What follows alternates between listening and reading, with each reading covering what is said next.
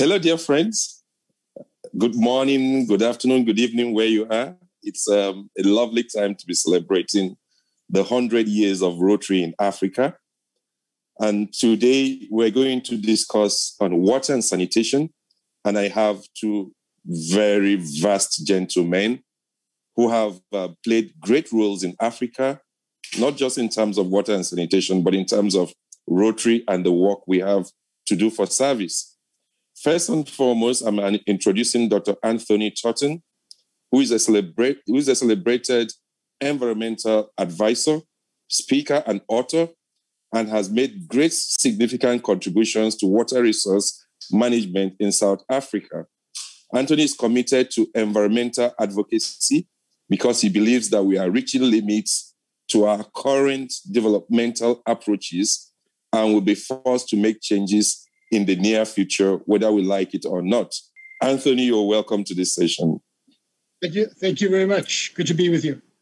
Thank you. Also with us is past District Governor Joe Otin. Joe Otin is a digital advertising specialist and media research analyst with 3 decades of experience. He is the CEO of The Collective, a digital advertising agency, and chairman of the Advertising Standards Board of Kenya.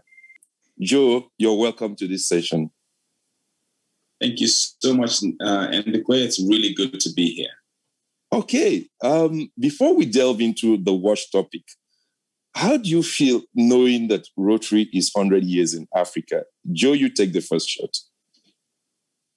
Well, it's, it is so proud, such a proud moment to be part of this really large organization that is having tremendous impact across the continent. And, correct me if I'm wrong, but I think that Africa is one of those regions that benefits tremendously from Rotary's presence. I see the projects that we have in our district, and and I hear about the zone institutes. I hear about the projects that are taking place all over the continent. So it's a really proud moment, and I see another 100 years of tremendous work and tremendous fellowship. Oh, excellent, excellent. So Tony, how do you want to share this nice moment with Rotarians celebrating 100 years in Africa? Well, I think it's a very important moment. Rotary is a hugely important organization. It's got the ability to make a very, very big impact at grassroots level.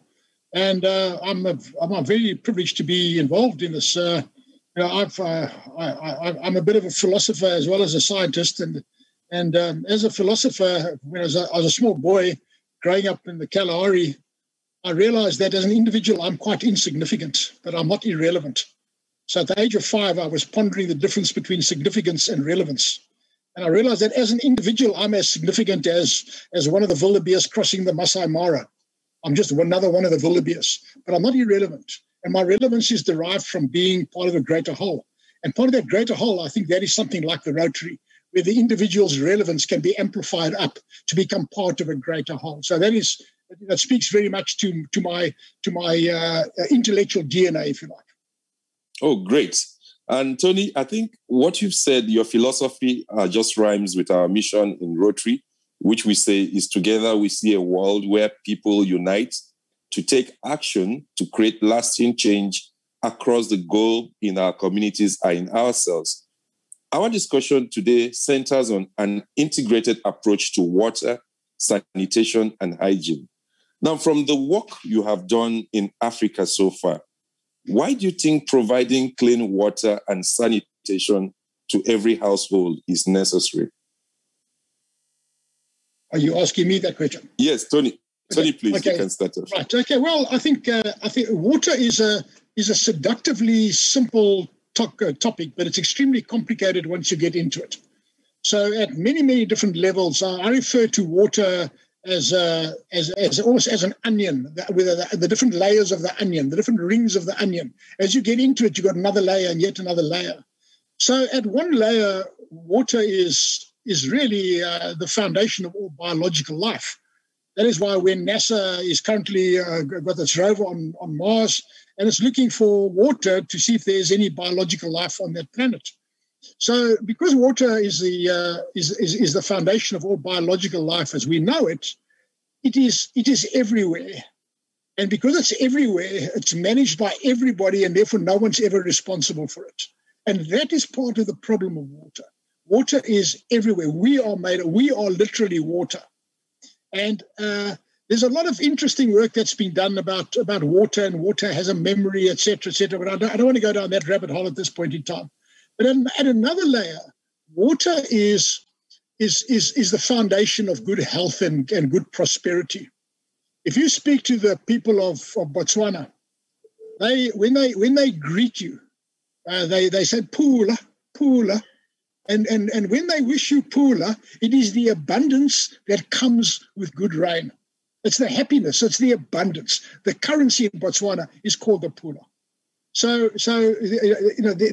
this speaks to this deep-seated cultural system in Africa, where water equals prosperity and well-being and health and happiness and all of the abundance that any reasonable person has a legitimate right to expect.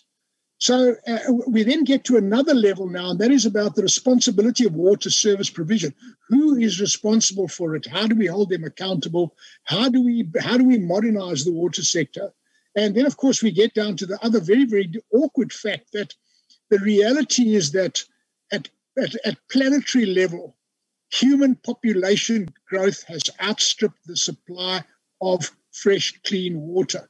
Now we get into a completely different debate now, because we haven't actually run out of water.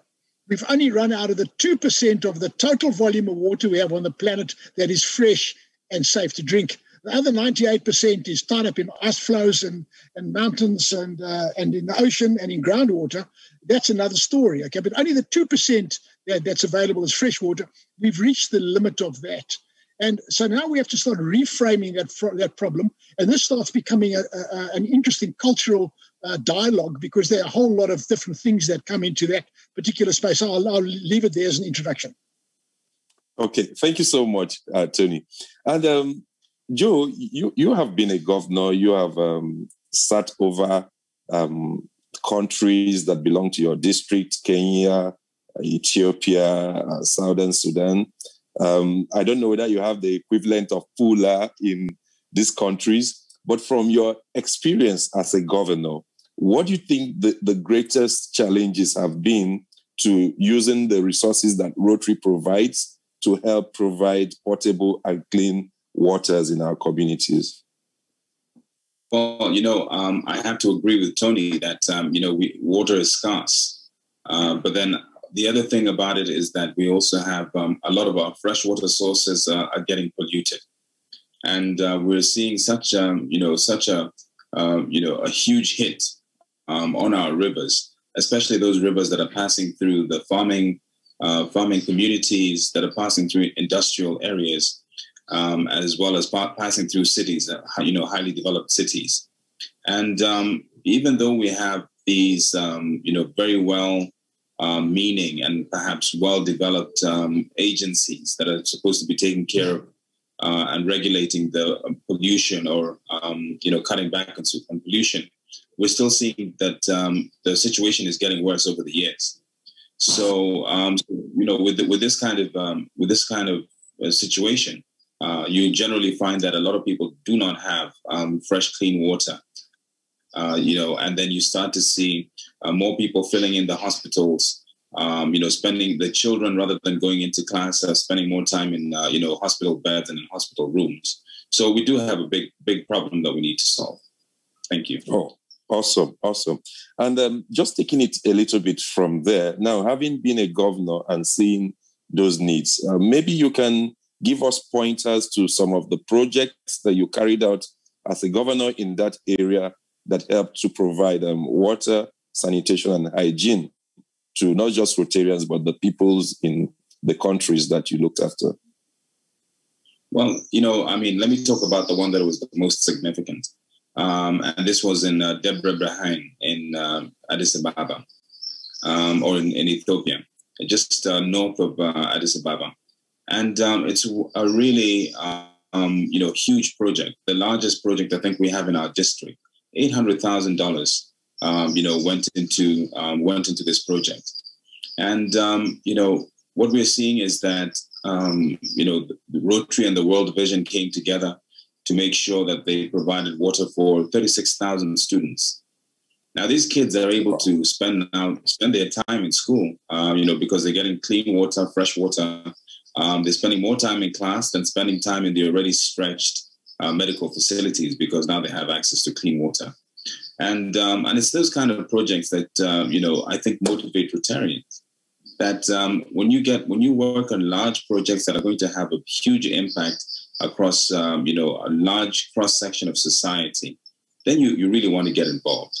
And so we are seeing, our clubs building these ablution blocks that are able to provide water and sanitation to the schools. They're also able to provide water and sanitation to the communities around them and making a small income from it. So I'd like to leave it at that example for now. And maybe I'll get a chance to talk about a few others as we go along. Thank you. Oh, great, Joe. Thanks so much. And congratulations on that project. Now, Tony, as an environmental scientist, you've had the opportunities to work with governments at various roles.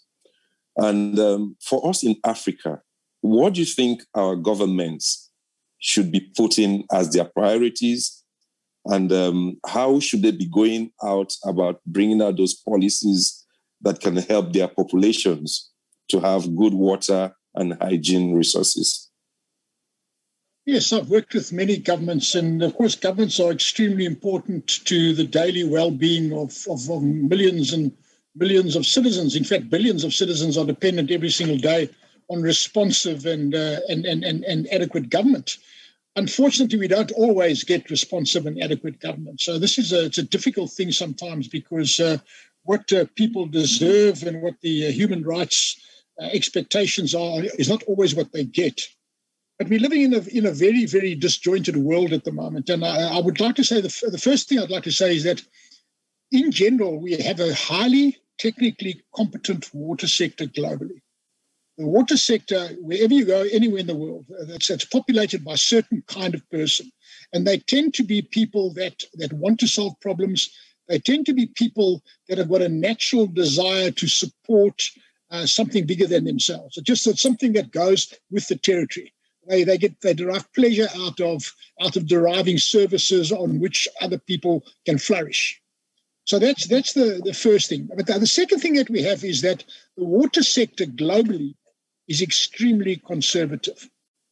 So they tend to be risk averse, and they tend not to want to take to think out of the box or do things that are different and unusual. And now, of course, this is a very interesting thing from a marketing or advertising perspective, because we've got to start changing behavior.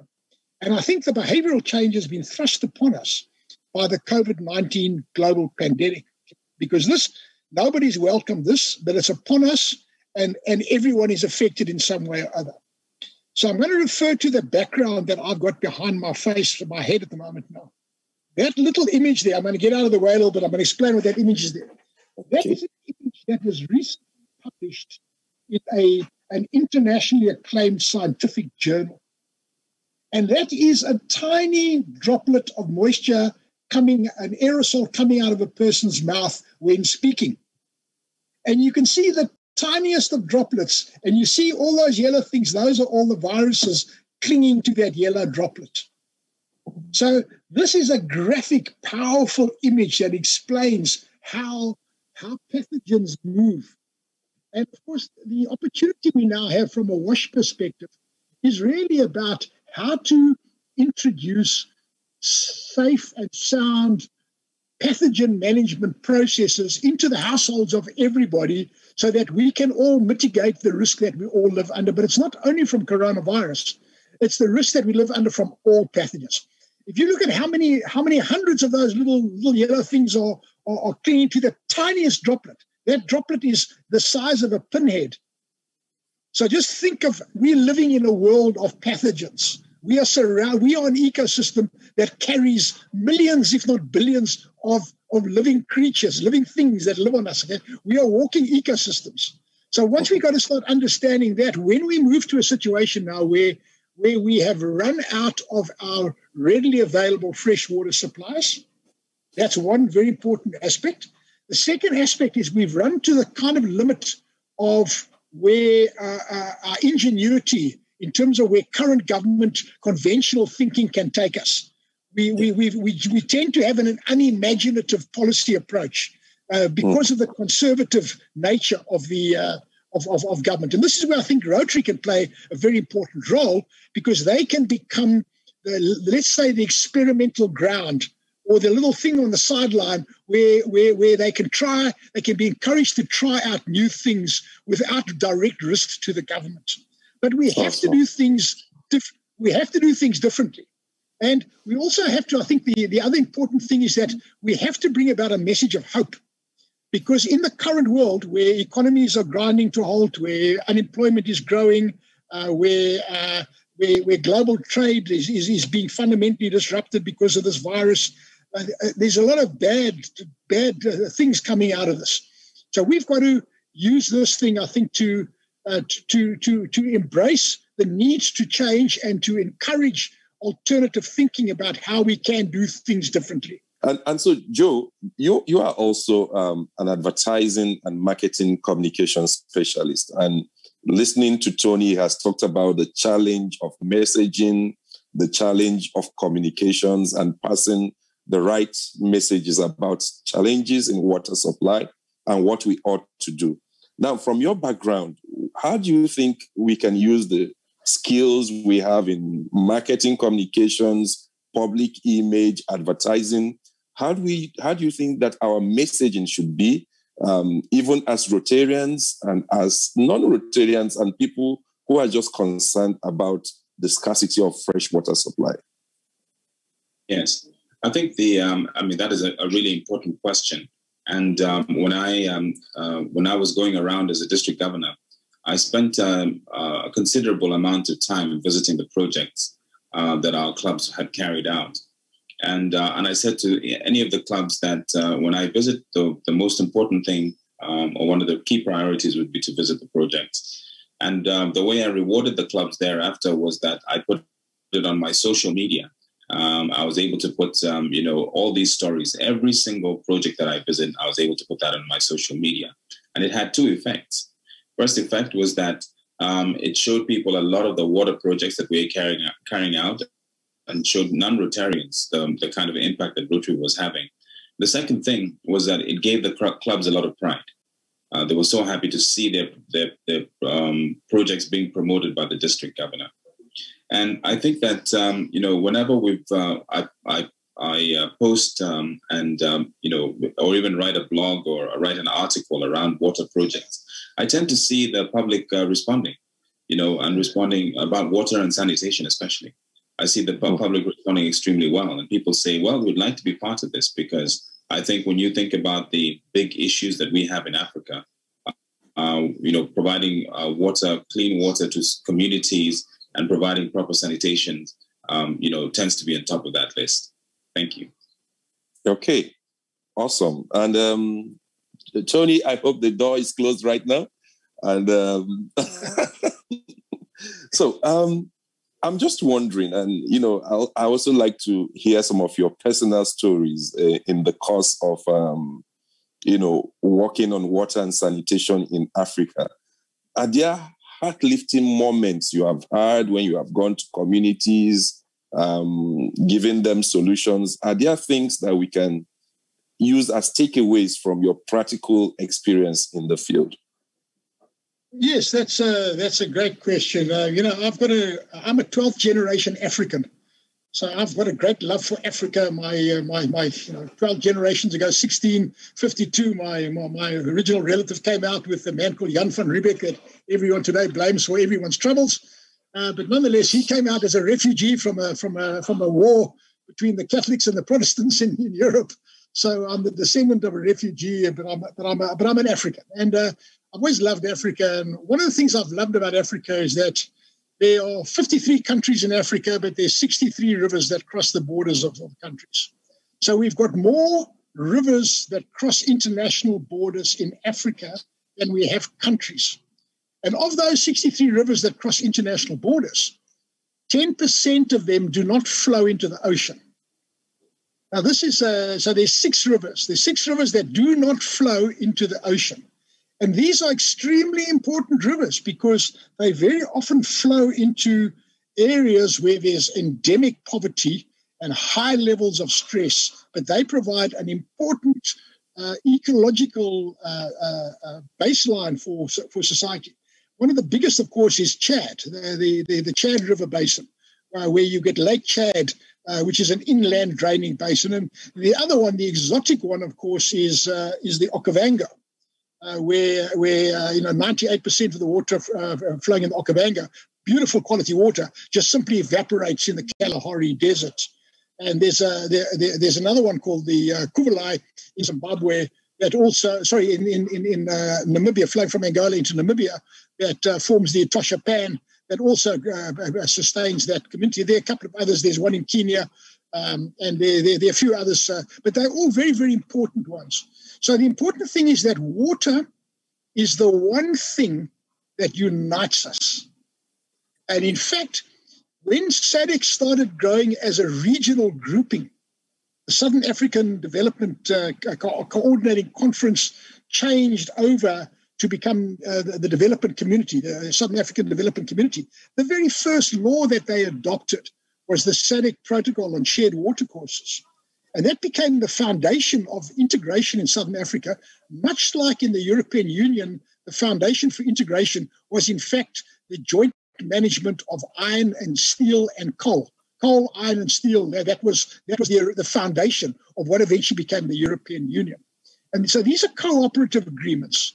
And that's the important point. If you just look in some of these shared river basin areas, if you take the Okavango, for example, there's so many cultural similarities in the Okavango, and, for example, in Zimbabwe, the Nyami Nyami spirit. The Nyami Nyami spirit as a totem you find in all 3 of those countries. And in fact, there are many localized communities that live along rivers that do not recognize international borders.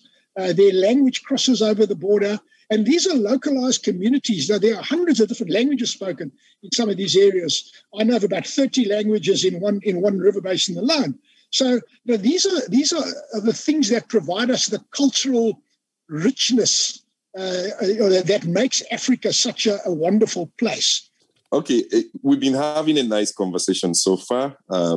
Joe is a past district governor from District 9212. And Tony is an environmental specialist who has lived all his years in Africa, and African, he says he is. Just to make our closing points, and let me start with you, Joe. Moving ahead now, what do you think Rotary should be emphasizing on in its water and sanitation hygiene area of focus as we move on? And what can Rotary put in place to help Rotarians to go out and solve this issue of crisis in fresh water supply? Well, thank you for that question, Ndikwe. The first thing is that we've got to look at it from 2 perspectives. Perspective number 1 is, fighting the pollution, especially in our freshwater sources and our rivers. The second part is then being able to provide, access to clean water for these communities that don't have that kind of access. And now, with the environment coming into an area of focus, there will be opportunities for grants in that area. So we can have an opportunity of cleaning up the rivers, and our freshwater sources, so that there will be more water available, more, disease-free and fecal matter-free, water that will be available.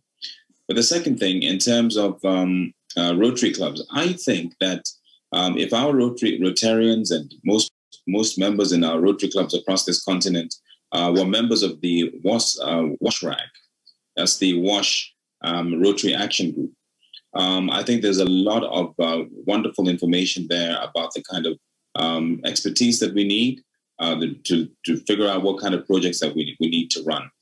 But we have such a strength with all these 16 or 18 districts that we have across the continent, with 37 or so thousand Rotarians, that if we all got involved in water projects, within our communities, digging those boreholes, providing those ablution blocks, and sometimes the biodigesters. I've seen the biodigesters providing energy for children's homes, out of this, with sanitation facilities.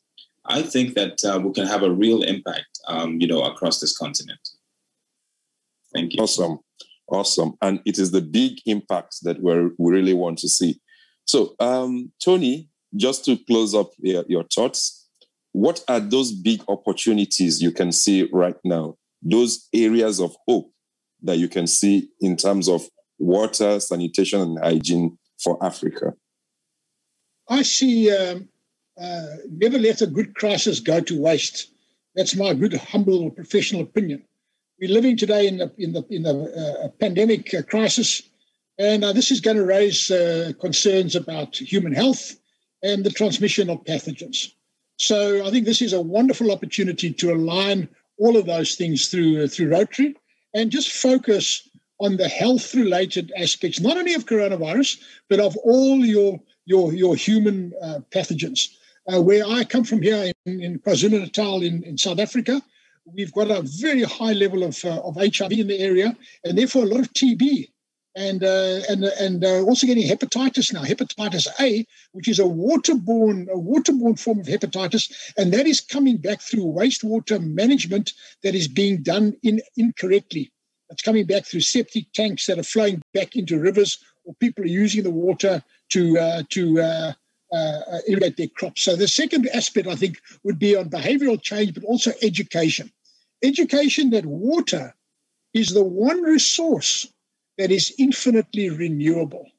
It's not like oil. It's not like coal. It's not like gold. It's an infinitely renewable resource. Therefore, my advice to Rotary would be to start thinking very serious about promoting the custodial role. The notion of custodianship over this renewable resource. Because if we respect water and if we respect the natural setting in which it's found, it will keep on coming back, and we will get that abundance, that pula, that abundance that people that live in deserts refer to when it happens to rain upon them. Awesome. And with that charge to Rotarians in Africa and all over the world to be custodians of water and help in the renewal of water, it will be a good place to leave our discussion on an integrated approach to water, sanitation, and hygiene. Our discussants have been past District Governor Joe Otin, who is the immediate past District Governor of Rotary International District 9212. He's also our Rotary International representative to the UN on environment, and also a marketing communications specialist. So, Joe, thank you for coming. It was my pleasure, and it was great to share these ideas with the Rotarians today. Thank you so much. We have also had with us Dr. Anthony Totten, an environmentalist and a scientist who has lived all his years in Africa and has shared his enormous enthusiasm and passion for water renewal. Tony, it's been nice talking with you. Thank you very much. I wish you very well in your endeavors. Thank you. And on behalf of all of us, we also want to thank District Governor Anne-Marie, whose district is celebrating 100 years of Rotary in Africa. Thank you, Anne-Marie, for inviting us to be part of this celebration. We wish Africa and all Rotarians well. Thank you and bye-bye.